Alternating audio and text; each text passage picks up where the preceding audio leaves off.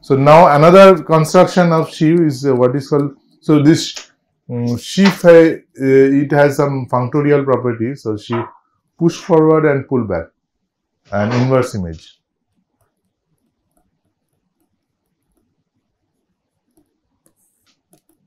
Of a sheaf.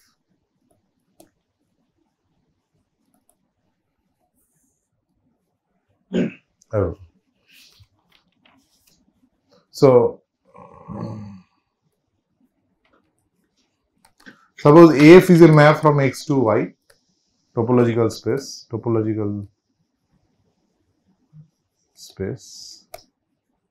map of topological space, XY are map of XY are topological space. So what is F lower star? So this is the called push forward.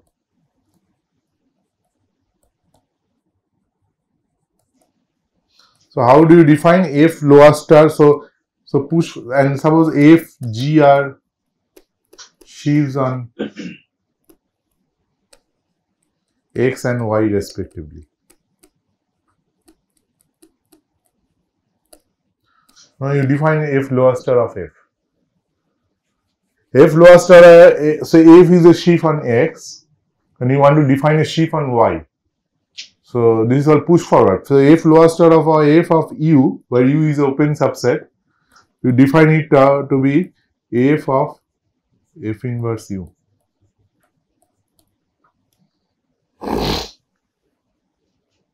F is a continuous map. F is a map of topological space. That means it's a continuous map. So F inverse U is a open subset.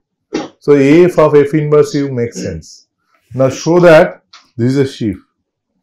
F star is defined from G to F. F star is defined from G F lower star. F lower star is a functor, if you understand in the functorial language, it's a map from sheaf of X to sheaf of Y.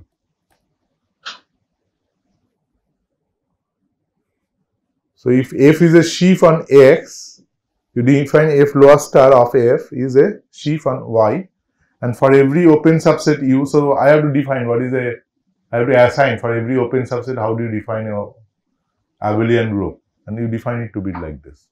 So show that this is a sheaf.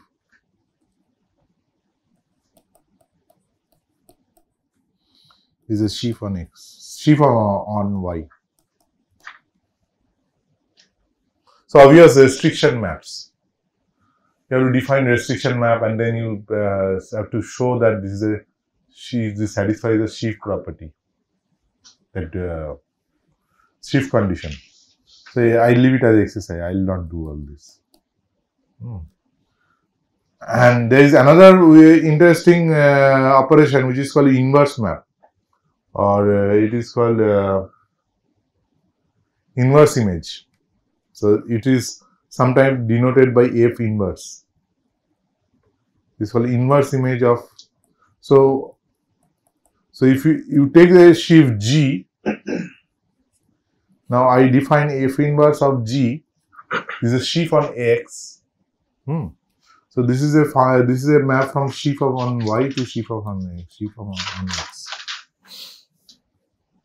So F inverse G you define to be F in. So for every open subset U in X, I have to define it, right?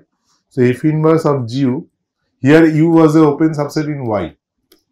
Now here U is the open subset in X. So F inverse of G U is again direct limit construction. F of U of V, G of V.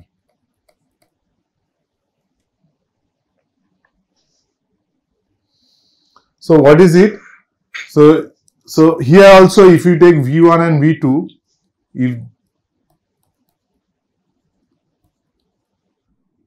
if you then you have a natural map from GV2 to GV1, right? The restriction map, obvious restriction map. That is instead of point, you take an image of an open subset.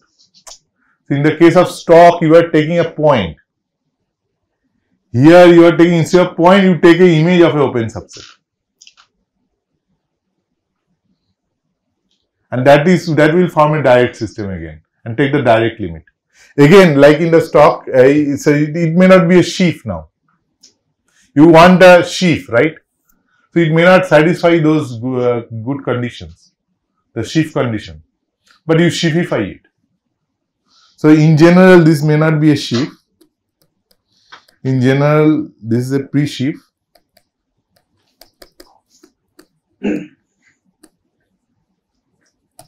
But you sheafify it and call it inversive. And call it F inverse of G. So this is called pullback, inverse image of a sheaf. So these two constructions, this lower star, F lower star, the push forward and inverse image, these two constructions are like a adjoint. So what does it mean? It means that, okay, so I am not going into very detail of this construction, okay, because I need this, that's why I am introducing. So for more, you look at the book, Hartshorne book, or it has, you can, because the definition is little, to make it a, so to you understand it better, you need to do some, I will do some examples, but you also look at the book and see more examples. And but I need these two constructions, so that otherwise I cannot do anything. So example, okay, let me do at least one example. Before that, I will go into further. So example is that, so for example, when U is, so obvious thing, X to Y map. So when you have U is an open subset, and you take the obvious map, that you call it inclusion. Then what, if you have a sheaf, F is a sheaf on X, sometimes I write it like this, F is a sheaf on this, then I inverse of F,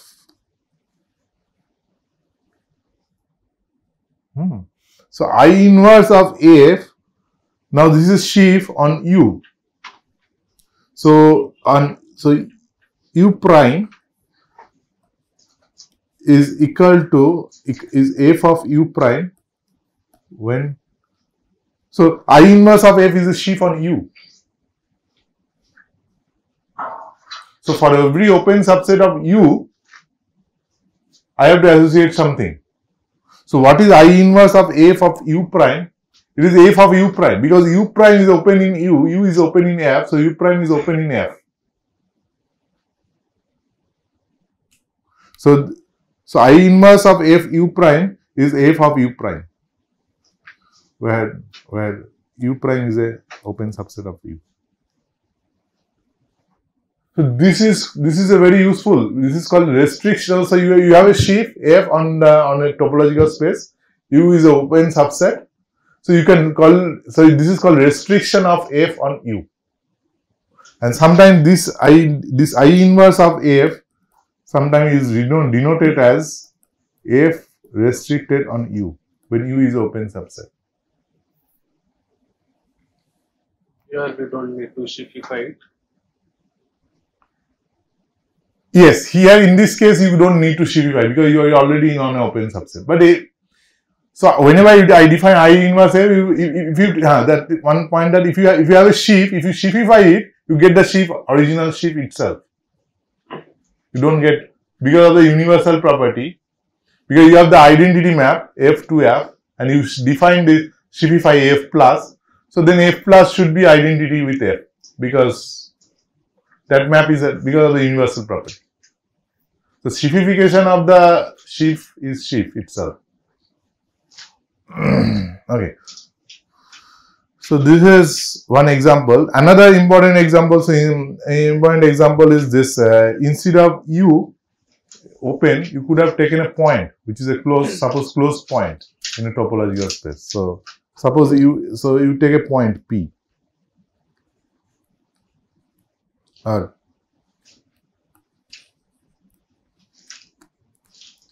P belongs to X. Now, of course, then again you have a map from I, from your point to X. This point may be a closed point. This may not be a closed point, because point need not be closed always, right? We have seen example in spec A. For example, if you take a prime ideal, there is not a closed point if it is not a maximal ideal. Right. So, but you can talk about this if you take this sheaf F on X, then talk about I inverse of F. And I inverse of F is nothing but the stock of F at P. Because there is only one open subset, which is P itself. So then define I inverse of F because here, if you see the definition of direct limit, is something like F of U prime. So P contains in U prime, right? F of U is, I of U is P. But this is exactly the same definition of the stock, right? So I inverse of F at a point P is nothing but the stock of F at P. Okay.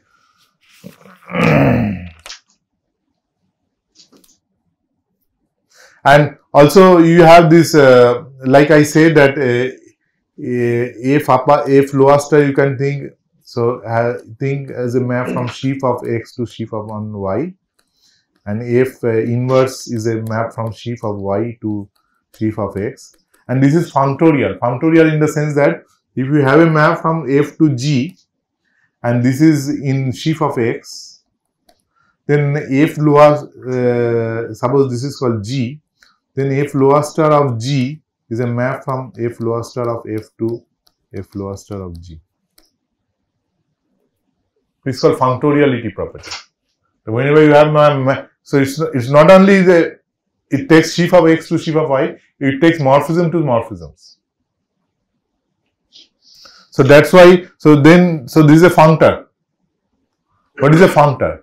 It's a map from category to one other category. So object, you take the object that you define F lower star F, and if you have a map morphism between sheaves, it takes the morphism between the corresponding objects. Similarly for, and of course it satisfies this property that if you have another map H, then F lower star of H composition G is same as F lower star of H composition F lower star of G.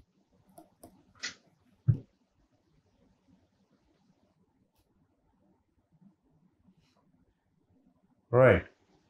So similarly for F upper streak. Okay. So these are all functors. So in a categorical language, it called these are functors. These are functors. And these two functors are related in some sense, and that is the adjoint property. So, and before the adjoint property, I should mention one more remark, that there are natural maps. There exist natural maps.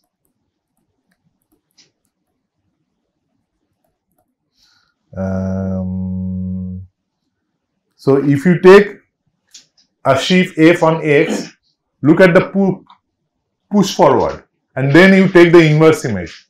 That's a sheaf on X, and you have started with originally a sheaf on X. So is there any relation? So the point is that yes, there is there are natural maps alpha from F inverse F lower star of F to F, where F is a sheaf on X. Similarly, there is a map for pull by, it is in the other direction. None of them is injective, surjective. Okay, this depends on the map F. So in general, you cannot say that these are injective or surjective, or there is a map. So by case you have to analyze these maps. But this is a natural maps. That means naturally you can define these maps. Canonically you can define. That's the important thing. That G2, now G is a sheaf on Y. So you take the inverse image and then you take the push forward. In some sense, most of them, these are injective case, in nice cases, nice topological space. So this is kind of enlarging your G. And this is like contracting your F. So you will need, whenever you have you work with some sheet, you have to adjust something according to your. They won't be natural isomorphism. No. I'm not saying anything, those things. But these are natural maps of sheaves. Alpha will be always injective. I'm not saying case by case one has to analyze what is it. But there are natural maps. And there is a. So first you take this. And then you, when it is injective, when it is surjective, try it. Is it injective? I put a question mark.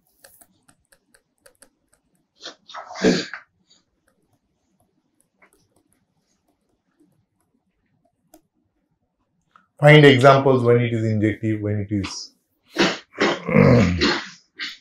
or are they? There are two maps, so I will write. But these alpha betas are important to give the adjoint. So see, if you have F and G on X and Y respectively, so you can talk about HOM, F inverse of G and F, and HOM, F lower star of F and G. If I take a sheaf F on X, G on Y, I can talk about F inverse G, which is a sheaf on X, and F lower star of F, which is a sheaf on Y. So this is on sheaf X and this is on sheaf on Y. The point is that they are isomorphic.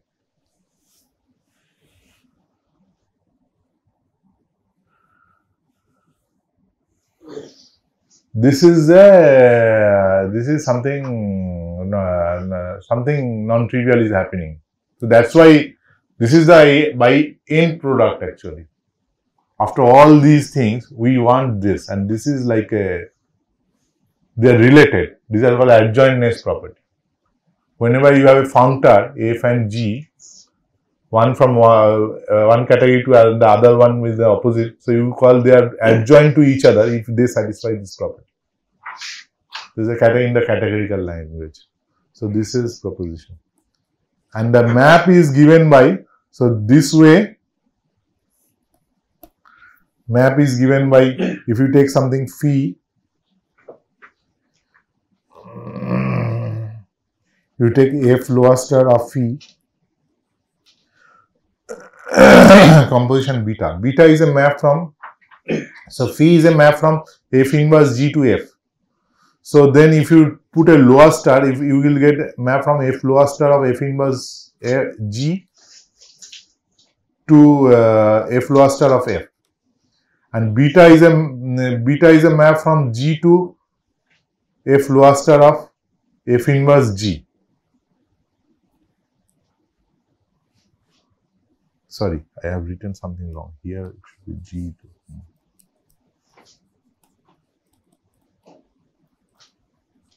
G2. So if I take beta is a map from G to F lower star of F inverse G. And now F lower star of phi is a map from F lower star of F inverse G to F lower star of F. So you end up in G here. Is it clear? If you write down the maps, where is it? So phi is a map from F inverse. So what is F lower star of phi? F lower star of phi is a map from F lower star of F inverse G to F lower star of F. And beta is a map from G to F lower star of F inverse G. So now if you compose beta composition F lower star of F lower star of phi compose beta, then it will be a map from G to F lower star of F. And that is what it is. Right. Now the opposite, so in this direction, this is, you take psi, this will be alpha composition F inverse of psi. Just check that this will be one. And now this will be inverse to each other. Right, and prove that this is inverse to each other. So this is the isomorphism of groups, right? I mean, these are after all sheaf of abelian groups. So these are isomorphism of groups. Isomorphism of abelian. Okay. Okay, maybe I'll stop here. I'll continue. I need some more definitions, like what is called kernel, what is called yeah. See, all these definitions can be made. I mean, if I do category theoretically, it will be more compact and it will look very nice. But I am not doing any category theory here. But one can all make, you can make it, you can, all these things you can say in terms of categories. But objects are more general, not sheaf of abelian groups. And okay, so I need maybe one more lecture or half a lecture to complete what I want to say about the sheaf theory. So the point is that ultimately whatever all these things, okay. So now what I want to say that I have some models. Like in the first class I said that I have this affine variety which are my models. And on this affine variety you have some sheaf of abelian groups which are regular functions.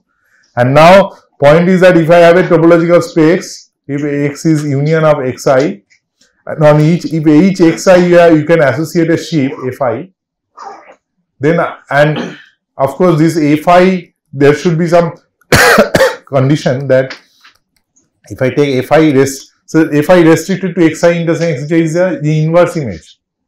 Xi intersection Xj is a sub of Xi. So you can talk about the inverse image of the sheaf Fi. That you call Fi restricted to this. And similarly Fj you restrict it to Xi intersection Xj. And if there is some isomorphism, call it phi of Ij. And it should satisfy some compatibility condition that if you further restrict, these are co-cycle condition that phi Ij composition phi Jk. So these are called co-cycle condition. This co-cycle, if they satisfy this co-cycle condition, these Fis, then the point is, the punchline is that I can construct a sheaf on X such that this F restricted to Xi is my Fi. So in some sense that you have a big topological space, locally you know they are, and if they satisfy some gluing property, so these are the gluing property. This is the gluing property, the co-cycle condition. Then you, or in some sense these are all descent datas sometimes. So these Fis are a set of regular functions. I mean, these are some sheaf. I mean, abstractly you can construct a sheaf. Now, in the case of this, these are spec of AI or some affine varieties. Affine varieties and Fis are regular functions. And this X is the gluing of this. So, locally everything looks like affine varieties, but globally it is not. One example will be projective varieties. And these are structure sheaves. So these are OXI. I mean, if Xi is affine, these are structure sheaves. And you can generalize more in the when if you study sheaves on A or vector bundles or whatever, then you can talk about sheaf of OX modules. You consider the sheaf OX, which is a K algebra. Now you can talk about OX modules, sheaf of OX modules and coherent sheaves on X. So these are more generalized objects. But to define the variety of schemes, you don't need sheaf of OX modules. So this is the final M. And I will not do sheaf theory. I can continue doing it, but I will not. I will stop at some place, and then I will come back to the, because to define abstractly, you need this. Otherwise, I cannot explain what it is. Okay, I will stop here.